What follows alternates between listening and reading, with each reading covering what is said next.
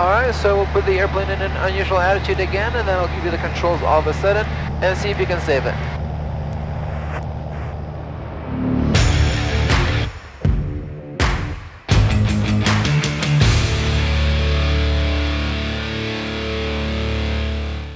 Hi there, and welcome back to another video from the Flight Academy. Today, we're going to discuss and demonstrate simulated instrument training using a view limiting device, and that would also include unusual attitude recoveries. Simulated instrument training is a very important part of private pilot training, and you will be required to log at least 3 hours of simulated instrument training with a qualified flight instructor. As for an instrument training, you will need to log 40 hours of simulated instrument training, either with an instructor or with a qualified safety pilot. Now, the key with the instrument training is that you'll be flying the aircraft with reference to the instruments only. We achieve this by using a view limiting device, which is generally either a visor that you wear on your head or foggles that are glasses that blur out most of your vision. So this way you can only see the instruments inside of the cockpit. Now let's take a look at a demonstration of a student doing instrument training with an instructor in our Cessna 172, but first, make sure you subscribe so you don't miss any future training videos.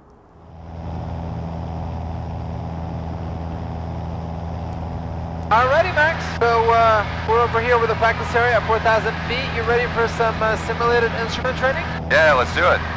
Alright, so let's start with exchanging flight controls. So we'll do that through three-way communication. So I have the controls. Alright, you have the controls. My controls.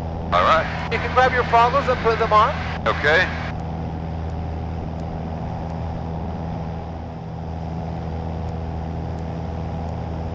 Barely see anything with these. Oh yeah, that's the whole point. The whole point is to isolate all your external, clues, so you can only use the instruments over here for navigation. So, as we spoke in the office, in the briefing, you'll use the attitude indicator as your primary. And then from there, you can switch your eyes to the altimeter to look at your altitude. Now, if you want to look at your airspeed, your eyes have to move over to the attitude indicator first before moving to the airspeed indicator, just to make sure that everything's still as you want it to be. And then from there, if you want to take a look at the heading indicator, for example, your eyes switch over to the attitude indicator first before jumping over to the heading indicator, just to double check that everything is still, as you want it to be. And you do that over and over again while controlling the airplane. So anytime I look at a new instrument, I look at the heading indicator in between, right? Or not the heading, the attitude indicator. The attitude indicator, exactly. Okay. All right. You ready to give it a shot? Yeah, I'm ready. All right, so I'll give the controls back to you. You have the controls. All right, I have the controls. Your controls. All right, so let's maintain positive aircraft control for now. 4,000 feet, about 280 heading. Okay, 280, 4,000 feet.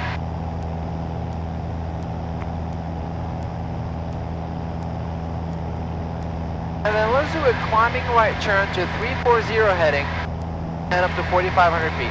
Okay, 340 and up to 4,500 feet.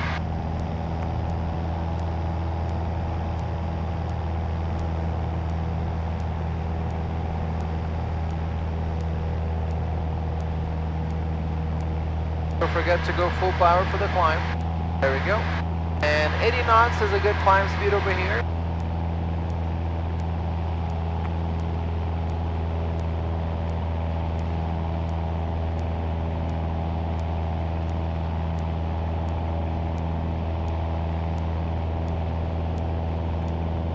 Okay, there's 340 and we've got about 200 feet to go here.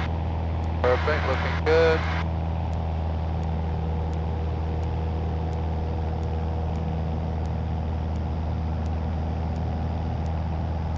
Excellent, back to 4,500 feet, 340 heading. Let's do a descending turn down to 4,000 again and left turn to about, let's say 250.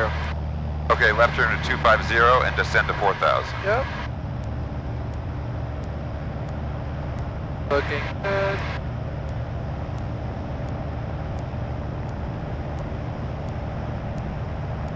I see traffic over here, looks like a helicopter. Okay, you've got eyes on the traffic? Yep. All right.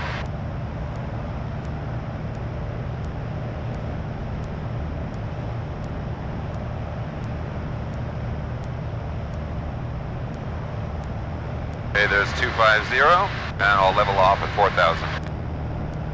Alright, let's get into unusual attitude recoveries. Okay. And before we do that, let's head over to over non-populated area, and let's keep climbing to 5,000 feet, give us a little bit more altitude. Okay. So maybe a heading of 360 and up to 5,000 feet. Okay, up to 5,000 feet and 360.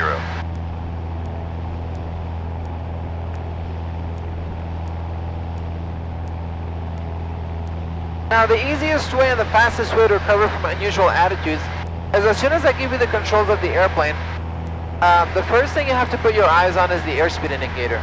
Okay. That'll be the best indication if you're in a nose high or nose low unusual attitude. Alright. So if you have low airspeed, you'll be in a nose high attitude. And if you have high airspeed, you'll be in a nose low attitude. Now depending on that, you either go full power or power to idle. So if you have low airspeed, you go full power. If you have full airspeed, you go power idle. And then only after you do that, you look at the attitude indicator and you get the airplane, the nose of the airplane to straight and level basically. Okay. As soon as you get back to straight and level and airspeed, stabilizes, you can add power back to about 2300, which is our cruise power setting. Okay. And then start flying again. Okay, so there's 360 and we've got a few hundred feet to go here. Alrighty.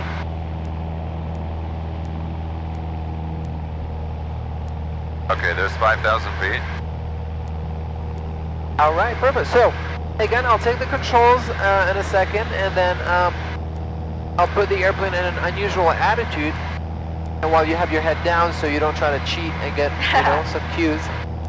And then as soon as I give you the controls, immediately grab on the yoke, grab the control of the throttle and the yoke, and then look at the airspeed, and then adjust the throttle, and then adjust the attitude. Okay. As simple as that. We're somewhere with some mellow ones, and then we'll gradually make it, a little bit more difficult. Alright. With each one, as you're feeling getting more comfortable. Okay. Okay, sounds good. All right. So I have the controls. Okay, you have the controls? I have the controls. And then put your head down, close your eyes, and again we'll start with a mellow one. So remember not to feel that you're rushed. Take your time. Grab the controls, look at the airspeed indicators, think about it, adjust the throttle, and then take it from there. All right, you have the controls. I have the controls. Your Okay. controls. Power back. Idle. Okay, and now I'm gonna roll out. Okay. There you go, easy as that. You could have been a little bit quicker on the rolling out. Okay. Because you pull the power back and then you thought for about a couple seconds before rolling out of the turn. So yeah, as soon as you notice the airspeed is high, pull the power back and immediately start, rolling out of that seat bank and getting back to straight and level attitude basically. Okay. I'll have the controls. Okay, your controls? My controls will turn to the right. Just stay away from that traffic. And we're still good airspace wise. Alright, you can put your head down, Max. Okay. And I have the controls. Close your eyes. We'll go into an unusual attitude this time. A little bit more, more challenging than the other one. Alright, you have the controls. I have the controls. Okay, power to idle. And roll out. Okay. Back to straight and level. Airspeed stabilizes. Add power again and back to cruise. Excellent. Okay. I have the controls again, Max? Okay, you have the controls? I have the controls. Alright, so we'll put the airplane in an unusual attitude again, and then I'll give you the controls all of a sudden, and see if you can save it. Whee! Your controls. My controls? Okay, power to idle, roll out. Okay.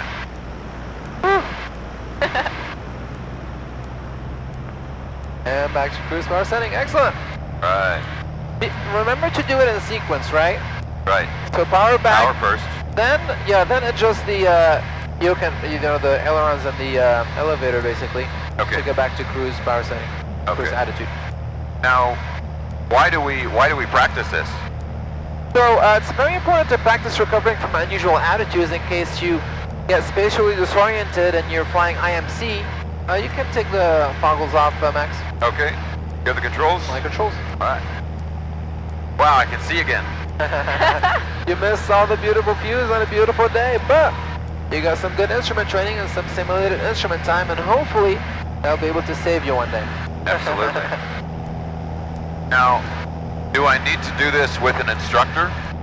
The simulated instrument time, if you just want to build simulated instrument time for the purpose of satisfying your requirements for the instrument rating, then you don't have to be with an instructor for that. You just have to be with a safety pilot. A safety pilot, okay.